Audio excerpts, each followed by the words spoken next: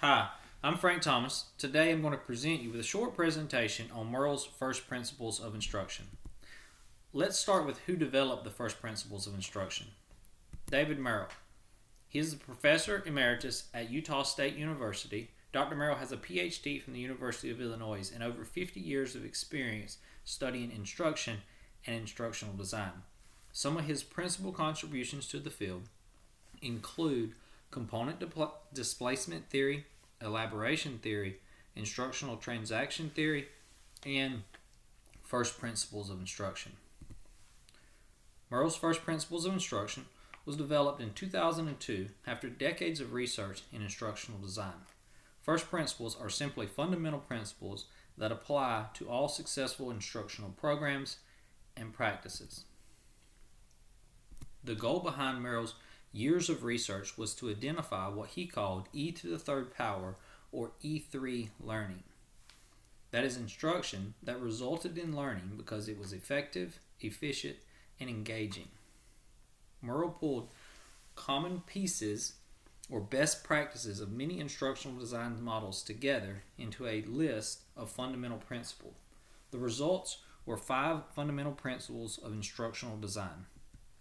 The first principle of instructional design is that instruction should be problem-centered. Merrill states that learning is facilitated when the learner is engaged in solving real-world problems. Learning connected to real life is more interesting to the learner.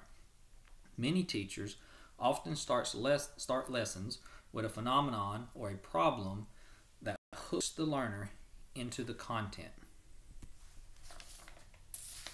Next, instruction must involve activation. Learning is promoted when existing knowledge is activated as a foundation for new knowledge. Connecting to prior knowledge is an important part of the learning process. Activation can be as simple as asking questions about previous lessons or about a childhood experience that could be relatable to the content. The third principle of instruction is demonstration. Learning is promoted when new knowledge is demonstrated to the learner. In order for instruction to be effective, the student must not only be told but also be shown what he or she is expected to do. The fourth principle is application. Merrill states that learning is facilitated when the learner is required to use his or her new knowledge to solve a problem. Learning becomes concrete when the learner applies the knowledge and has a chance to practice the skill. The final principle is integration. Merrill proposed that learning is promoted when the new knowledge is integrated into the learner's world. Once the learner has had the opportunity to practice the skill, they need a chance to use the skill in a real-life setting. Once the learner can effectively use the knowledge or the skill in a real-life situation, the instructor knows that the instruction has been successful. One study by Joel Gardner titled How Award-Winning Professors in Higher Education Use Merrill's First Principles of Instruction investigated the use of Merrill's First Principles of Instruction by successful professors. Gardner studied the methods of 4 award-winning professors at a large Western university. His research confirmed the use of all or almost all of Merrill's first principles in every one of the experts' instructions. A second study, applying first principles of instruction as a design theory of a flipped classroom, also researched the effectiveness of Merrill's first principles.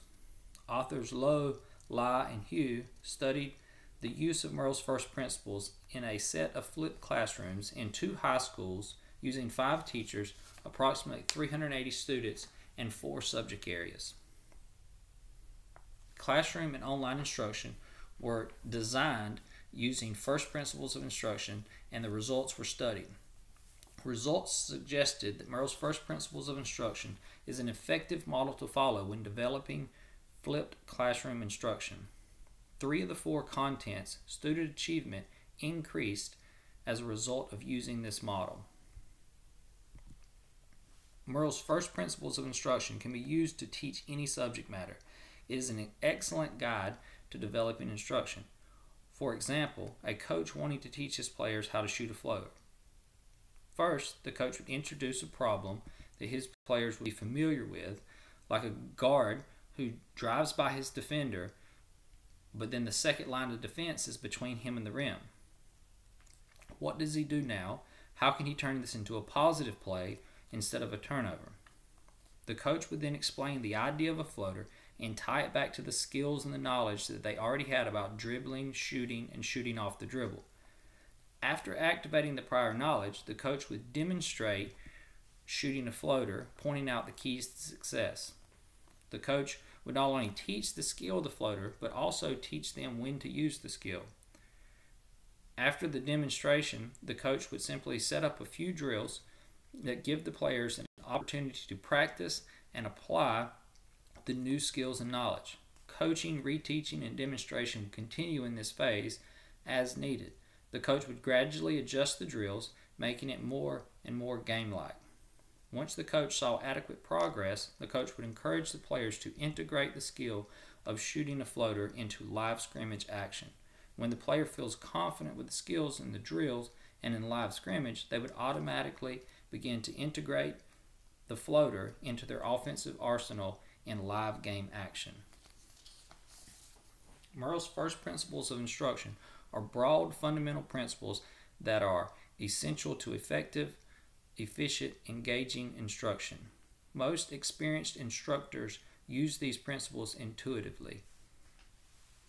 Thank you.